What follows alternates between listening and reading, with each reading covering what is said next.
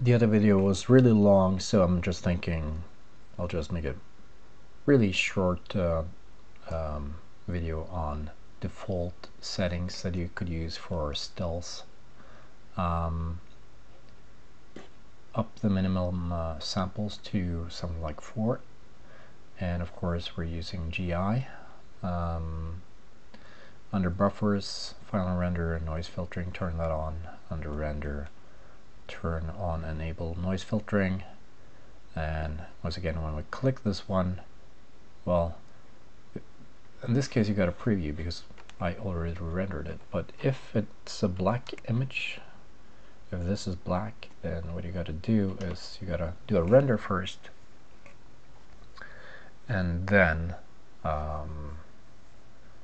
click this noise filter options button.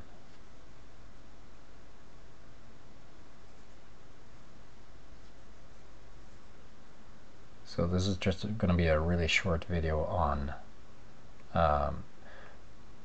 default noise filtering settings you could use for still images.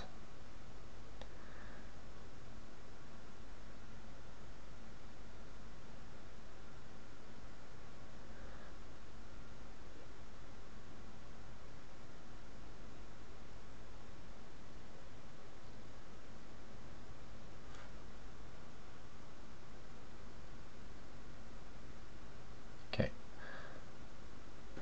so that's our render.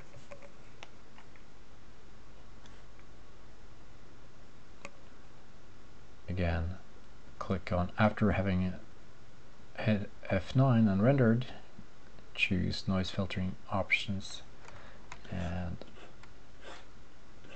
this is set to 400, but that's alright.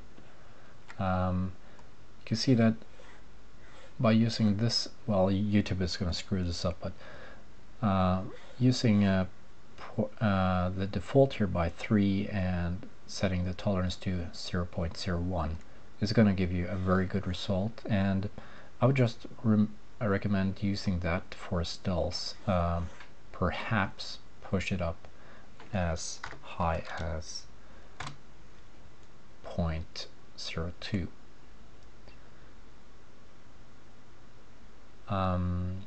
But that's pretty much it. That's, if you don't want to mess around with these settings here, and probably you shouldn't because it's really advanced, and it's only gonna up your quality by like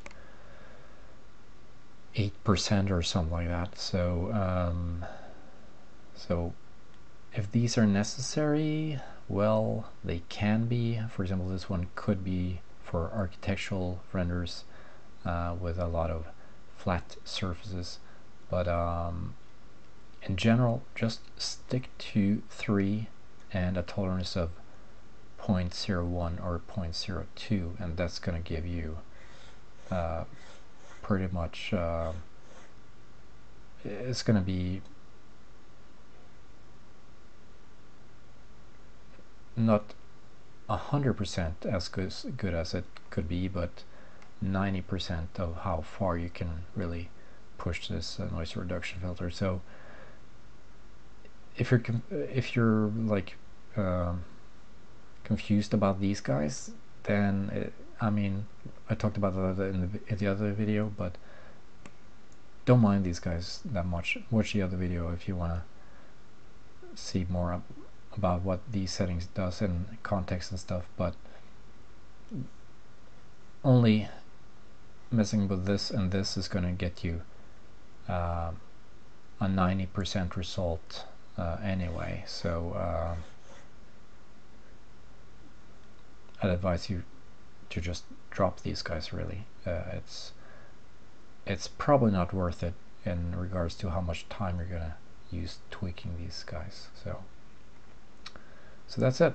Don't touch this one, and this one, set it to 0.01 or 0.02, and that's going to give you pretty much the result you're looking for.